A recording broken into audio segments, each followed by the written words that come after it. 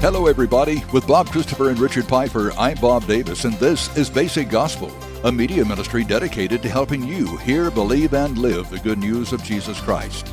Today we continue in our Friday series on hard passages. You know, the ones that sometimes kind of tie up even the seasoned Christian, and those that even though we have received the grace and life of Jesus Christ, when we read them, they stop us cold. Well, we'll be talking about hard passages, taking a hard look at them on this Friday edition of Basic Gospel. So thanks for joining us, everybody. Let's join Bob Christopher right now. Well, thanks, Bob. Today we're going to tackle three particular passages, and the first that we're going to look at is one that we've been asked about time and time again through 35 years of ministry, 40 years of ministry actually, and it's the Lord's Prayer. What is the meaning of the Lord's Prayer? And the verse that's really troublesome is this one. It says this, "And forgive us our debts as we also have forgiven our debtors." So see, many people would look at that and say, see, the Lord is saying that we need to ask for forgiveness, that every time we sin, we need to pray this prayer. And we're going to talk about that because that's not what this passage is saying at all. So here's what it says, "And forgive us our debts as we also have forgiven our debtors. For if you forgive," and this is the verses right after the Lord's Prayer where we usually say amen. Yeah, we don't want to quote these. Yeah, we don't want to go on to this, but here it is. It's right there in the Word of God. This is verses 14 and 15. Jesus said this, "For if you forgive others their trespasses, your heavenly Father will also forgive you. But if you do not forgive others their trespasses, neither will your Father forgive your trespasses." So he gives us an understanding of what he's communicating in the prayer when he encourages us to say, "Forgive us our debts as we also have forgiven our debtors." So what's the context? Well, the context, this is in the Sermon on the Mount. He is teaching this prayer, and he is saying, we don't want you to be like the hypocrites who pray simply to be seen by others. They go out into the synagogues, they go out into the marketplace, they stand at the corners, they pray, they look spiritual, they look holy, people pat them on the back, and Jesus said they've gotten their just reward. That's what they've wanted. When somebody pats them on the back, they've got what they've expected. Said, so don't pray like that, like the hypocrites, or don't pray like the Gentiles, for they think that in their many words they can get God's attention. And so that's a pagan way of praying, that we have to wake God up, we have to get many voices together in unison so that our words will have importance and God will pay attention, he'll do something on our behalf. And he puts that to rest with these words. He already knows what we need even before we ask. And so our asking is simply to connect with the love of God, the care of God, the provision of God that he's already involved in. So don't pray like the hypocrites. Don't pray like the Gentiles. But when you do pray, pray along these lines. So our Father in heaven. So this is a family thing. We have a loving Father who cares for us, who's interested in us. And Jesus' entire ministry was to make the Father known. And so he's trying to do that in a way here. But he also has something else in mind. He wants to get down to the heart of every particular person. So if you're going to have a relationship with the Father, you need to be right with the Father. And that's not only externally. We can be clean on the outside. Jesus is saying, well, what about the inside? What about the heart? And so let's go to an issue that's of importance to every single person, and that's forgiveness of sins. And so he says, I want you to ask for forgiveness, but I want that to be conditioned, that ask to be conditioned on your forgiveness of others. So if you're out there forgiving others, then you have the right to ask God, your heavenly Father, to forgive you. So that's what he's saying. So forgive us our debt. This request is contingent on our forgiveness of others. So forgiveness from God, based on this particular passage, is conditional. God will forgive us if we forgive others. Now, that's Old Covenant forgiveness. Old Covenant was always couched in terms of if, then. Yes. If you forgive others, then God is going to forgive you. If you obey all my statutes and commandments, then God will be your people. You will be, or he will be your God. So it was always couched in if-then. So this particular prayer, this particular line of the prayer is an if-then proposition. Yes. It's a conditional ask. So you can ask if you are out forgiving others. So if that's the case, if your forgiveness is conditional upon your willingness to forgive others, not only your willingness, but your actual action to forgive others, how many of you would be forgiven in the sight of God? How many of you would receive forgiveness of sins? And I doubt very many would raise their hand and say, I've forgiven every single sin that's ever been committed against me. I don't think anybody could say that with a straight face. So he's saying, hey, if you want forgiveness, something else has to happen. Something else has to take place. Well, what is that? It has to be the shedding of blood. In Hebrews 9:22, the writer says this, without the shedding of blood, there is no forgiveness of sins. Even the Old Covenant had that as a part of it. They had to offer the blood of bulls and goats in order to receive temporary forgiveness. So without the shedding of blood, there is no forgiveness of sins. So Jesus shed his blood on the cross once and for all. What does that mean? All debts have been paid in full. Jesus paid a debt that he did not owe for us who owed a debt that we could not pay. We've heard that time and time again. But the reality of it is that Christ's blood took away sin once and for all. Our accounts payable has been wiped clean. Yeah. His accounts receivable has been wiped clean. There is no debt outstanding. So that's what happened when Jesus shed his blood. He reconciled the world unto himself. So after the cross, so we have a prayer that was given before the cross, before the new covenant came into being. And then we have some information after the cross, after this new covenant went into effect. The covenant in which God says he remembers our sins no more, and where these have been forgiven, there's no longer any sacrifice for sin. In that new covenant, he tells us this, that we're to be kind to one another, tender-hearted, forgiving one another, as God in Christ forgave you. So the Lord's Prayer, you ask to be forgiven based on your willingness and your act to forgive others. That's a condition. In this new covenant, we simply forgive because God in Christ has already forgiven our sins. Yeah. So as a believer in Christ, you are a forgiven person. All of your sins have been forgiven.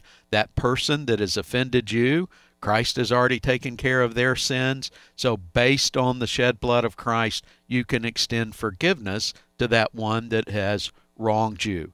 Colossians 3:13, forgive each other as the Lord has forgiven you, so you also must forgive. Yeah. So in the old covenant, forgiveness was conditional.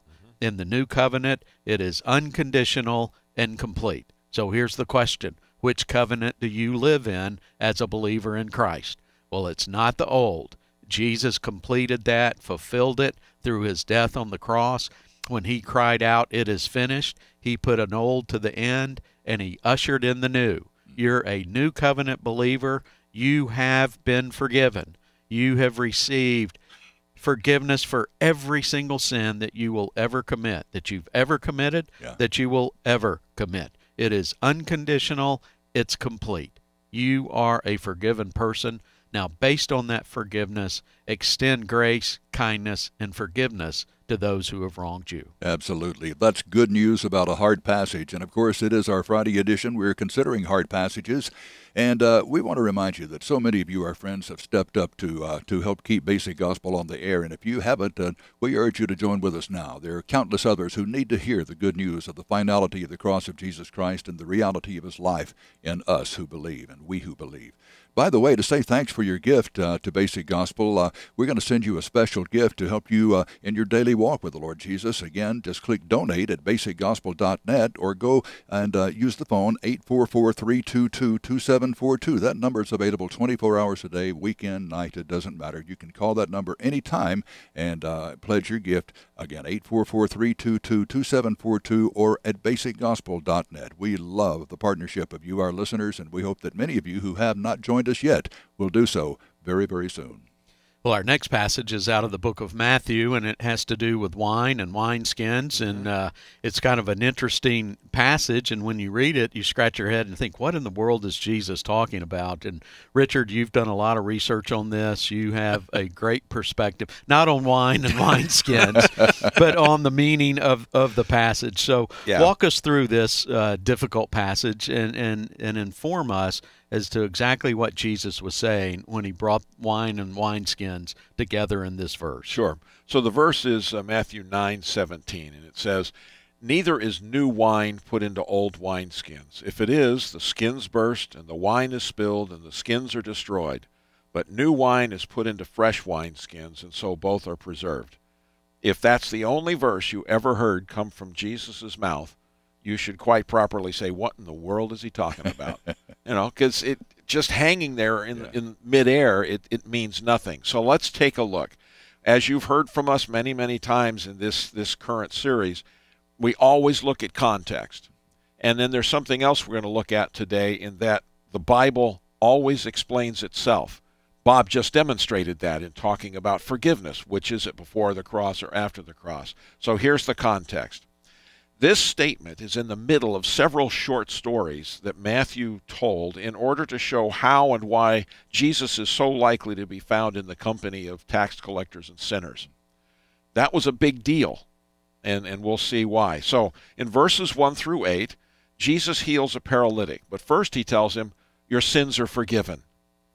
This story parallels Mark 2 and Luke 5, where they tore the roof apart and let this guy down. The teachers of the law just went bonkers over this. They accused him of blasphemy, and that's because only God can forgive sins. They were absolutely right in that. Only God can forgive sins. So if Jesus is claiming to forgive sins, he's claiming to be God. Yeah. Oh, no. So what Jesus did to demonstrate his ability to do both, to heal the body and the soul and spirit, he healed the man of his paralysis and forgave his sins. And then Matthew leaves the story right there and jumps immediately into another similar story. Verses 9 through 12 is the story of Matthew's own call out of the tax collector booth to be a disciple of Jesus. And he walks away from his job and is so thrilled to be with Jesus that he throws a party. And so there are the Pharisees, always hanging around on the outside throwing stones. And again, they were shocked because, as they put it, why does your teacher eat with tax collectors and sinners? Jesus replied, it is the healthy who need a doctor. It isn't the healthy who need a doctor, but the sick. And by extension, I'm that doctor. And I haven't come to call the righteous, but sinners, because the Pharisees saw themselves as righteous and everyone else as sinners. Oh, by the way, no one is righteous. I'm here to help. And they didn't want that help. Then in verses 14 through 17, where our passage comes from, John's disciples, John the Baptist, asked, why don't Jesus' disciples fast like we and the Pharisees do? Jesus had an answer for that. He said, well, the guests of the bridegroom don't mourn when he is with them. Well, I'm the bridegroom. And that begins to suggest something else, and we'll see that in a minute. But the time will come, he said, when I will be taken from them, then they will fast. Well, he's talking about his crucifixion. And then they'll be sad, and there'll be reason to fast, but then the resurrection is coming. And then in verses 18 through 26, we hear about a dead girl and a woman who's very sick. The Mosaic law had very specific prohibitions against dealing with someone who was bleeding and against touching dead people. So what did Jesus do? He's heading to help this man's daughter, and this woman who is very sick touches him. He feels the power leave his body. He turns around. He asks the question, who touched me? And she's, of course, shocked. He has this conversation with her and says, you're healed. Because she was right there healed. And then he goes to this guy's house, and he actually touches the dead body. He takes the girl by the hand and says, get up. And she does. These stories are about the untouchables. And what does wine have to do with it? Well, first, as we've talked about previously, and Bob was just mentioning, Jesus worked and lived under the law. Paul tells us in Galatians 4:4, when the fullness of time had come, God sent forth his Son, born of a woman, born under law. So it would make perfect sense for Jesus to teach the law, to explain the law and what it really meant, and to explain why we can't survive under the law. Second, Jesus came to fulfill the law in his own words, Matthew 5:17. Do not think that I have come to abolish the law or the prophets. I have not come to abolish them, but to fulfill them. There was something else Jesus did. Notice we're using the Bible to explain the Bible. Jesus also proclaimed or prophesied the coming new covenant. This story, these collections of stories, is one of those times. He's talking about a complete change in reality from being under law to being under grace. Therefore, when he talks about new cloth and old cloth, which is the previous example before the wineskins, and the new wine in old wineskins, he is describing the futility of trying to mix the old covenant with the new. If you put unshrunk cloth on old cloth to fix a hole, and then you wash the clothes, the new cloth will shrink, tear away from the old cloth, and make the hole worse. And now you've got a worse problem than you had before. If you put new wine in old wineskins, you have to understand how they dealt with wine in those days. They would pour the raw grape juice into a wineskin, usually a skin of an animal, a stomach or something like that that had been cleaned. Well, the wine expands as it ferments. It's under pressure, and the skin expands. Well, after it expands and the wine is done and you've drunk the wine, if you then put new wine into that old skin, the skin will tear rather than to expand. And now you've destroyed both. So what he's talking about here is that he's trying to model grace to the very people the religious leaders rejected as beneath their notice. I mean, we're better than them. Why are we wasting our time? That was their approach. These so-called losers craved a relationship with someone who cared. Jesus cared. He loved them. He loves us. This relationship is possible only under the new covenant. Adding law to the equation ruins everything. So in this passage, Jesus is prophesying the coming new covenant. And we know the new covenant went into effect when he died. So when he died, he had fulfilled the law. No longer bring forward the law into the new covenant. It will just ruin everything. The law was good. It is good. It brings you to Jesus. But once you've come to Jesus and entered the new covenant, the law is done. Do not mix the two. Yeah. That's good stuff. It is good stuff, and we're considering hard passages on this edition of Basic Gospel as we do each Friday. And if you have a troublesome passage and would like to hear a discussion of it, why, we encourage you to drop us a line at bob@basicgospel.net, and you can message us also on our Facebook page. And any of those ways will get your hard passage question to us. And again, you can phone it at 844-322-2742. You can use email, as I said, but send it to bob@basicgospel.net or message it to us at the Basic Gospel Facebook page. We would love to hear from you and get your hard passage. Well, thanks, Bob. Our next passage is out of the book of Hebrews, and so if we're forgiven in this new covenant, God remembers our sins no more. The old covenant has served its purpose and is no longer really involved in our day-to-day lives. It has been set aside, and now we're being led by the Spirit of God. What about this idea of discipline? What happens to us when we sin? Does God still punish us for those sins? And the idea of that comes from this particular passage in Hebrews. Hebrews chapter 12, verses 5 through 6, "My son, do not regard lightly the discipline of the Lord, nor be weary when reproved by him. For the Lord disciplines the one he loves, and chastises every son whom he receives." So in this world, we're going to experience all kinds of trials and tribulations. And we have a Father who loves us, who lives inside of us, who has promised to never leave us nor forsake us. He is with us every step of our journey. And He is always teaching us and disciplining us. He's always there with us. And we need to look at that as a very positive thing. And that's what this verse is trying to teach us. Now, this is a quote from the Old Testament, Proverbs 3:11 through 7 or 11 through 12. "My son, do not despise the Lord's discipline, and do not resent his rebuke, because the Lord disciplines those he loves, as a father the son he delights in." So it's a very positive verse. Yes. He disciplines those he loves. Man, if God's disciplining you, or if God's disciplining me, I need to take great comfort in that. He loves me. That's just proof positive that He loves me. And it also says in Proverbs, the Son He delights in. He delights in us. He delights in you as one of His children. Now, what makes this passage troublesome is not the way these two translations render this particular passage, but the way the NIV, the NASB, and the King James Version have rendered this passage. So, for example, the NIV and earlier versions said it like this: "For the Lord disciplines the one He loves, and He punishes every son whom He receives." Well, there's that word "punish." Yeah.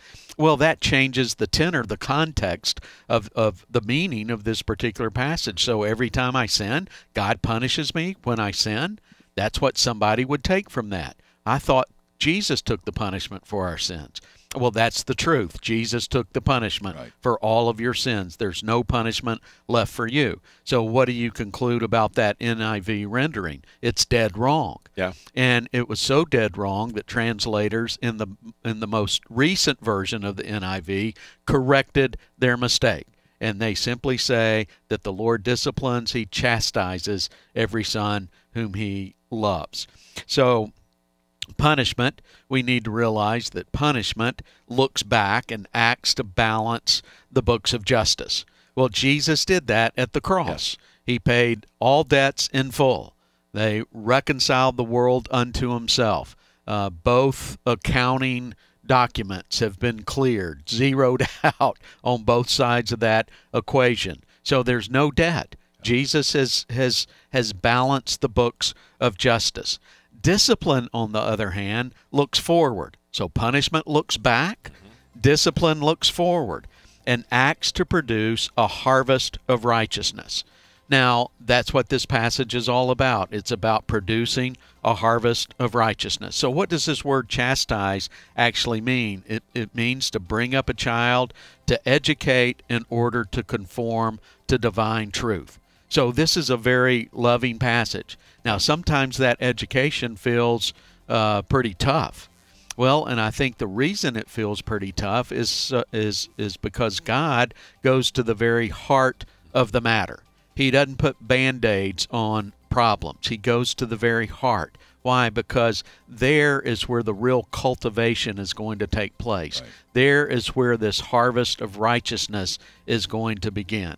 And I think that's what the Old Testament writers had in mind. This word in Hebrew means to inquire deeply within, to cultivate. Well, that's exactly what God does. He cultivates our hearts in order that a harvest of righteousness can be produced in and through us. Yes. That's good news. That is great news. And, of course, we're glad that you've joined us for these Friday editions where we're considering hard passages. And if you have one, drop it to us at bob@basicgospel.net. Keep in mind also, my friends, that Basic Gospel is listener-supported, so we need your partnership with us. Please join us with your gift to Basic Gospel today, if possible, by clicking Donate at basicgospel.net or by calling 844-322-2742.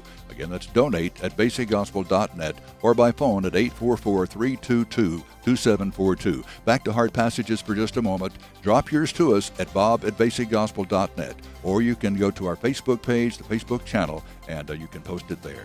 Well, thanks for joining us for this edition of Basic Gospel, everybody. Now for Bob Christopher, for Richard Piper, and all the ministry team, Bob Davis saying God bless you. We'll be back for another edition live on Monday. I hope you'll join us. Bye-bye.